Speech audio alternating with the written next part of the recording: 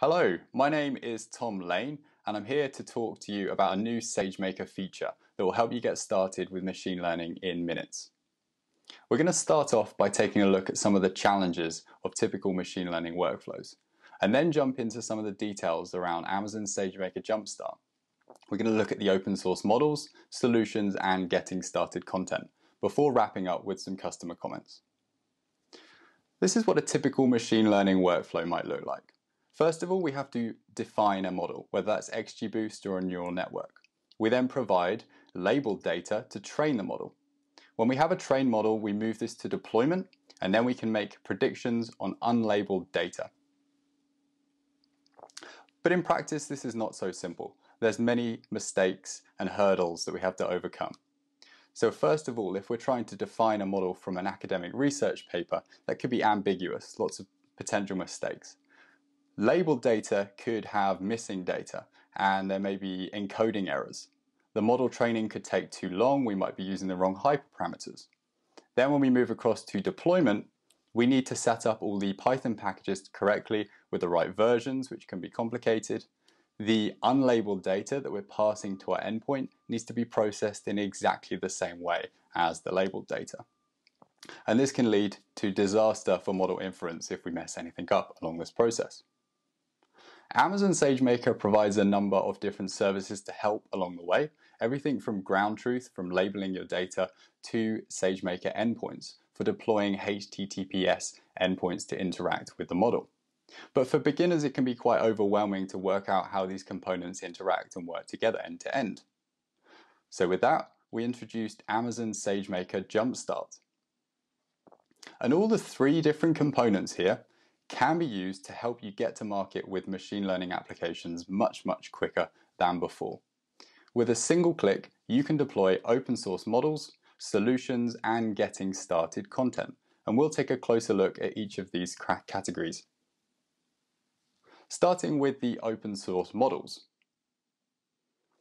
Open source models can be incredibly powerful because they've already been trained on large data sets. And over time, their performance has just got better and better. We include over 150 pre-trained models in JumpStart that cover the vision and text domains. Models like ResNet and MobileNet can be used for image classification. SSD and EfficientNet can be used for object detection. Moving across to the text domain, we have a collection of transformer models that includes the likes of BERT, Roberta, and Distilbert. And they can be used for a variety of natural language processing tasks, such as sentence classification, text classification, and question answering. As I mentioned before, these can be deployed with a single click. We can take a pre-trained model that's been trained on a large public dataset, such as ImageNet, with 1 million images and 1,000 classes, and deployed to a SageMaker endpoint. But if you have your own dataset, you can fine-tune these pre-trained models to your particular use case. With a single click, you can fine-tune, and another single click, you can deploy that model.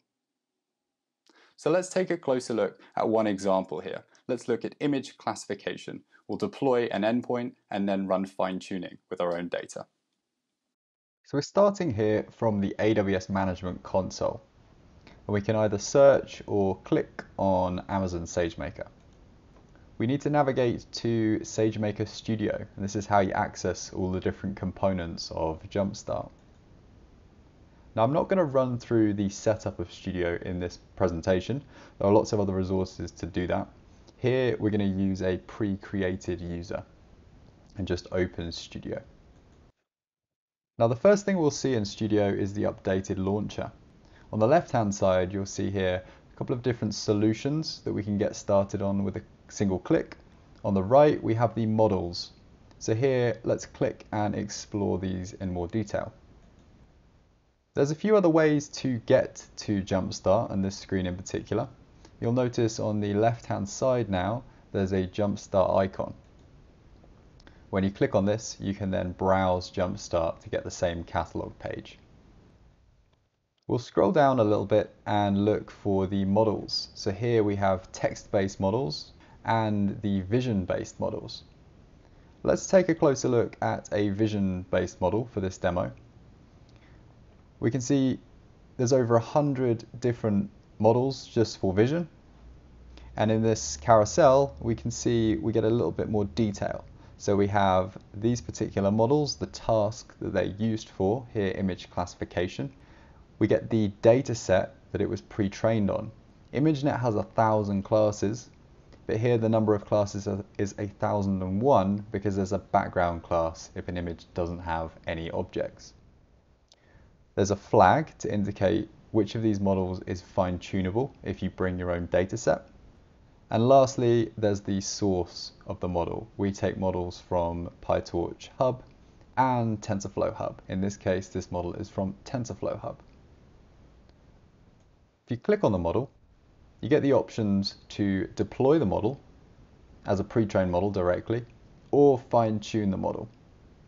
We'll start off by deploying the model, and then we will fine-tune it on our own data set. You do get some configuration options. So you can change the instance type this model is deployed on. By default, it's on an M5 large instance, which is a CPU instance, but you can deploy this on a GPU instance for acceleration. And then you can change the endpoint name. But we don't need to change these configuration options. With a single click, we can deploy our model. So let's go ahead and do that now. Now the first thing that happens when you create an endpoint is a model is prepared. This packages up that pre-trained model ready to be used by an endpoint. So our model has been created, and now the next thing that will happen is the endpoint will start to be created as well. Here we can see that the endpoint is now creating, and this typically takes around 5 to 10 minutes. So I've prepared another endpoint that we can use straight away. This is what the endpoint would look like once it's completely spun up. We have a direct link to a notebook where we can use this endpoint and send our own images to the endpoint to get predictions. So let's open the notebook for this. In this notebook, the first thing we do is download some example images. Now we can just read these into Python. And further down, we can send these images to this particular endpoint. So we created an endpoint with this name, and all we're doing is passing in an image and sending it to the endpoint. We're using the invoke endpoint command to do this. Then we get a response from the endpoint back, and we're just processing this to get the predictions. And we're going to do this loop through these different images. So we've got 2 images, and just show the predicted classes for these 2. But let's say we wanted to test our endpoint on a new image. Maybe we've got an image of a sunflower, for example. So we can go to the File Explorer here. We can either upload a new image with this upload button, or just drag and drop a new image. So here we're taking a sunflower image, going to drop that in. And now we can load this into the notebook and send it to the endpoint just like before. So just below these 2 images, we have the code that reads in the sunflower image into Python. We'll send it to the endpoint just like before and get some predictions. So we can see that the model is quite close in its prediction, in the sense that it predicted bee. And daisy, so daisy, another type of flower, similar, but this is a sunflower. Now the reason why the model hasn't got the correct answer of sunflower is because sunflower wasn't one of those original classes in that list of 1,000 different classes. So this is a case for fine-tuning of a model. We can provide some sample images of different types of flowers, and then we can expect the model to be able to predict the correct class. For this, let's go back to the JumpStart browser,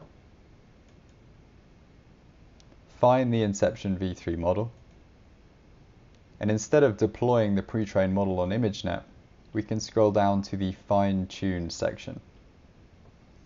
Now here, I have previously uploaded a number of different images from the TF Flowers dataset, and I put them on S3. Now let's jump over to S3 to take a look at the format of these particular images. We go back to the management console, we can either search or click on S3.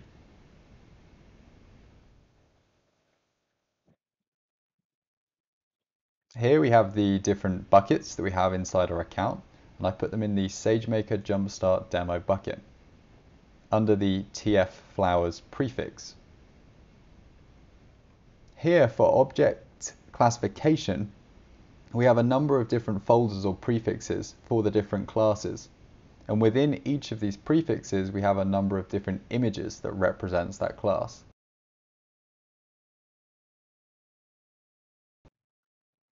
We could just select the default dataset in this case, which is also TF flowers, but let's go through and find the data in this S3 bucket. The first thing we need to do is select the bucket where our data is, and then specify the prefix. So we had our data at TF flowers. Just as with deploying an endpoint, we have some configuration options. Here we're using a G4 instance type because it's got a GPU. Going to leave the model name. And we have some extra hyperparameter settings that determine how the model is going to be trained. So here we're going to train the model for 3 epochs, 3 passes through the dataset with a learning rate of 0.05. Actually going to change the batch size to 32 so we can get a bit of increase in performance and fully use the GPU. Now we can just with a single click on train. This is going to kick off a SageMaker training job behind the scenes. This typically takes around about 5 minutes for this particular data set. Well, once again, I've created a fine-tuning training job before, so we can just jump ahead and see how the model predictions look like. On the left-hand side, we can see the JumpStart panel, and we can see we have completed a training job previously. One of the important things to note here is the output path. This is a reference to a location in S3 where the model data is going to be saved. And here it's in a model.tar.gz. Inside this particular archive is the trained model and a CSV that maps the IDs of classes to labels. So maybe index number 3 relates to a sunflower, and we can use that mapping when we're interacting with the endpoint. If you're happy with the training job and you can check the metrics in CloudWatch, you can then go ahead and deploy this fine-tuned model, similar to how we deployed the pre-trained model on ImageNet. I've also deployed this particular model previously, so we can just jump back and find this model endpoint. This was our particular fine-tuned model, and we can open the notebook again to test this model on that test data. But I'm just going to use the original notebook and then see if we can see an improvement in our model's prediction for the sunflower.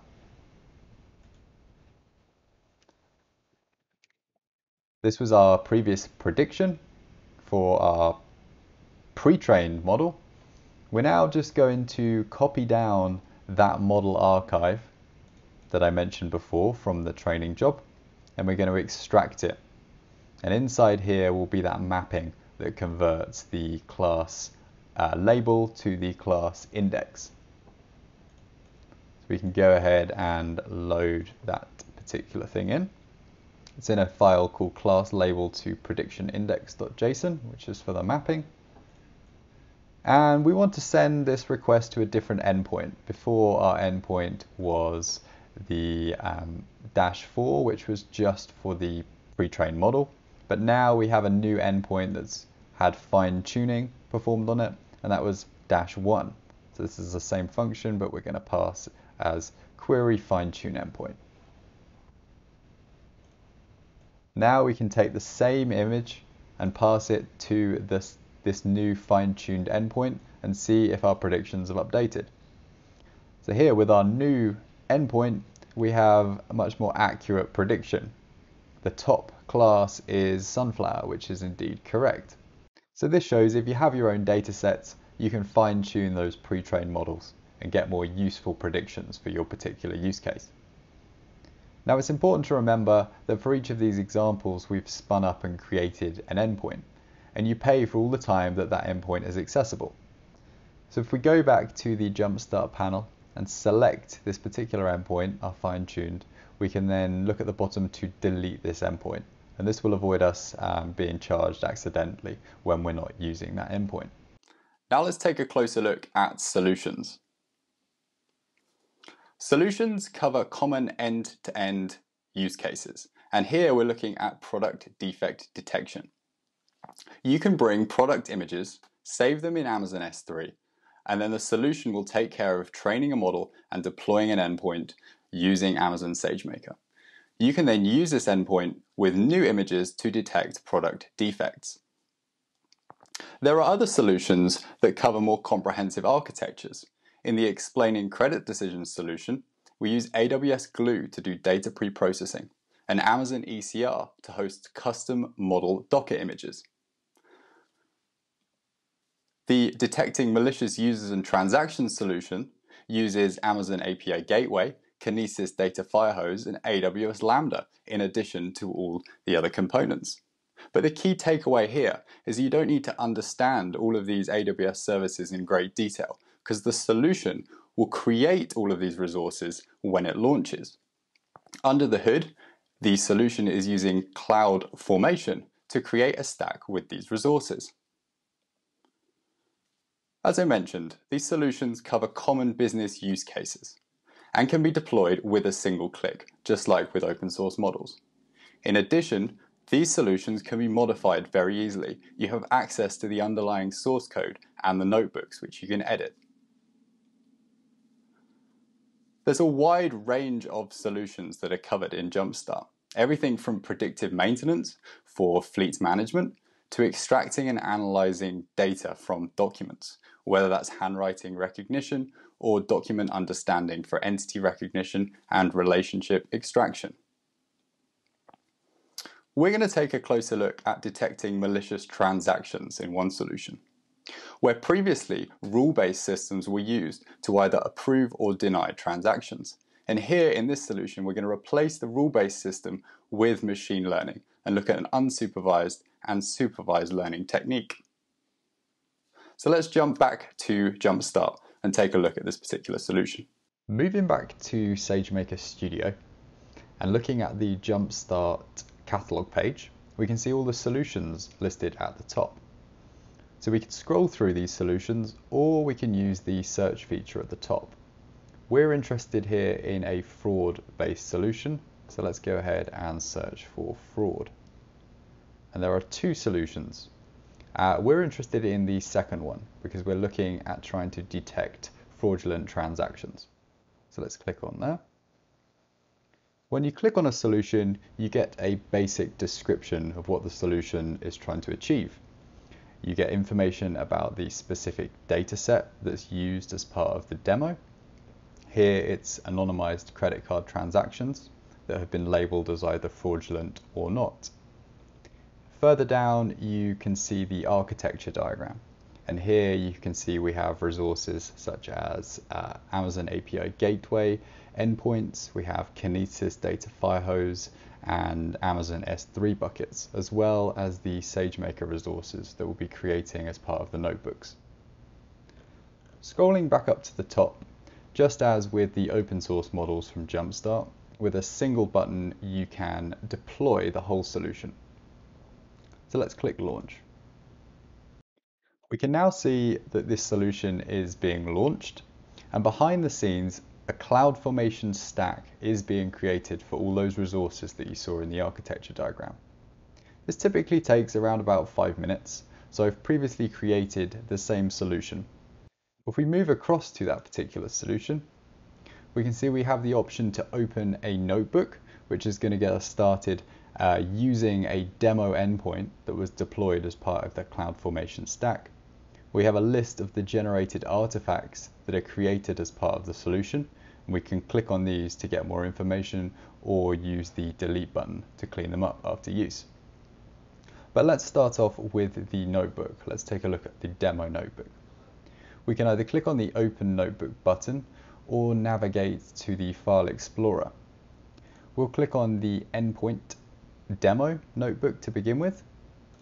And running through this particular notebook, after we read in the credit card fraud dataset, we pass this to the deployed endpoint using the SageMaker real-time predictor. Passing all of the data through this particular endpoint, we can then evaluate the accuracy of this model on our dataset. And we have a balanced accuracy of 90%. Moving to the other notebook, we can now drill down into some of the details on how this particular model got trained, and also look at an unsupervised model, which can be used to detect anomalous behaviors. With these notebooks, you can run all cells at once using the Run All button. But in this case, we're going to walk through the notebook and work out the different components. So to begin with, we extract the credit card dataset and show some summary statistics. So here we have a number of different numerical features, and we have a label that indicates whether each transaction was fraudulent or not. You can bring your own datasets with your own features into this particular model. As we work down through the notebook, we split a training set from a test set, which allows us to accurately evaluate the performance of our models.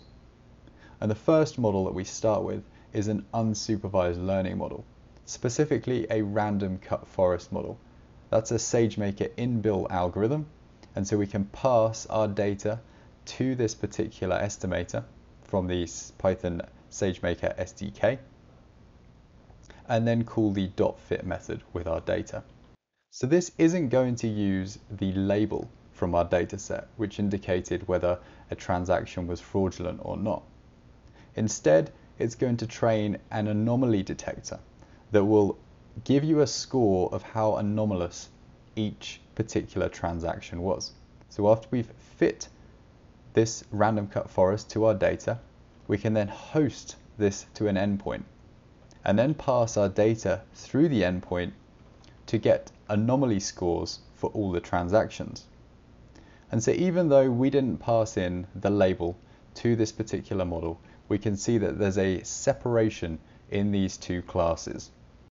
We can see that fraudulent cases have a slightly higher anomaly score than the non-fraudulent cases. But if your dataset does have a label which indicates records that are fraudulent or not, you can opt for the supervised learning technique. And so here, because we have tabular data, we use a gradient boosted tree model called XGBoost. Again, this is a SageMaker inbuilt algorithm, so it's really quick and easy to get started with. We load our data in the appropriate format, specify some hyperparameters for this particular model, and then start the training using an estimator. Well, once we have the trained model, we can go ahead and deploy. We're going to use the endpoint to determine accuracy of the model on this dataset. And by passing all of those transactions through our endpoint, we obtain an accuracy score of 90%.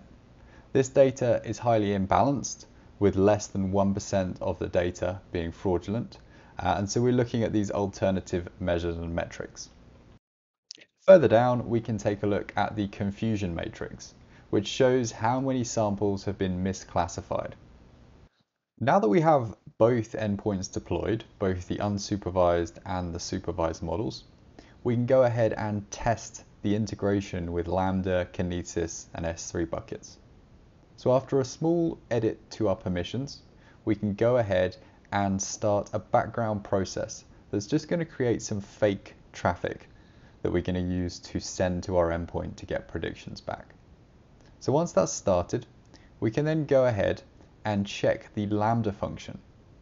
And that's going to be handling these incoming requests via API gateway, sending them to both of our models to get predictions for a fraud score and anomaly score, and then saving those to S3 via the Kinesis firehose.